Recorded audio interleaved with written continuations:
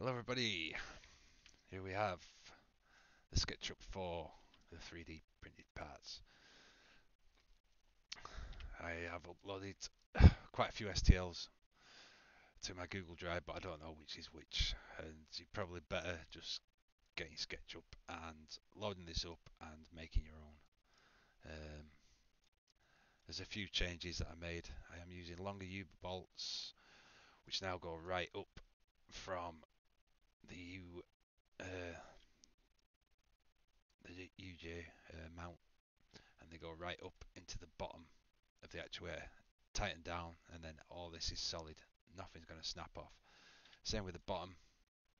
The extra longer bolts go through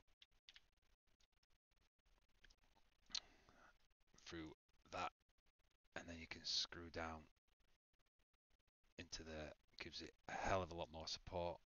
I've had absolutely zero issues with the UJs. Solid as anything. The only thing that is quite the next bit is the motor mount, which is here. These bolts, the screws that come with the motors are very short, and they did come loose on two of the actuators. So I used some bigger, I think they might be are they M5s? It could be M5s or M3, M4s, whatever they are. I just used some Loctite, or in my case, super glue. Probably better off using Loctite. Just screw them down as tight as you possibly can. Hold that motor in place, because they do a hell of a lot of work, and there's so much power in them little motors. It's unbelievable.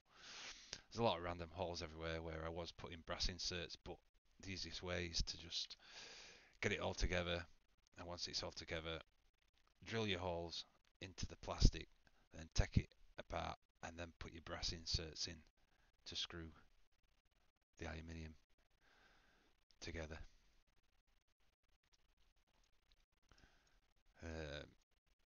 That's the rod holder on top of the nut.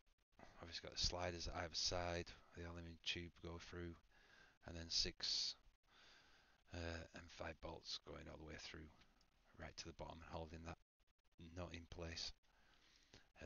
I use some epoxy to put the aluminium tube into there. Obviously I've got 2 screws at either side holding it in place as well, but it's not moved. They're all absolutely solid. I'm really impressed how well all the parts have lasted so far. Like I say, the only problem I've had was with the motor screws coming loose because of all the vibrations, I presume.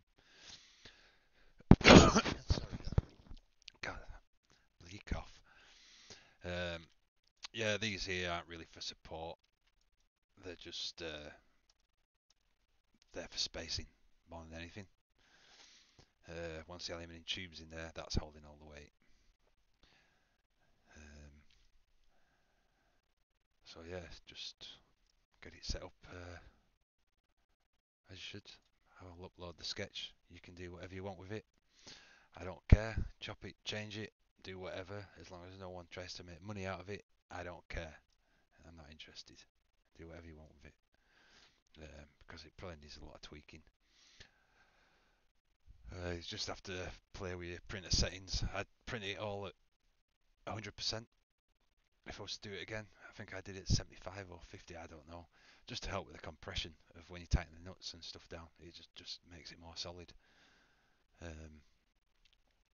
But other than that, yeah, if I can do it, anyone can. Simple as. There's the anti-wobble. I think that one there is the one I used. I don't think half these fit, but that's my anti-wobble to go onto the end of the ball screw. Seems to work alright. But I mean, it's had hammer. It's had real hammer, and I mean, it's had hours of constant use. I think the most, probably nearly 2.5 hours driving in a race. I think possibly something like that. Because I've done quite a few which I've not streamed, obviously.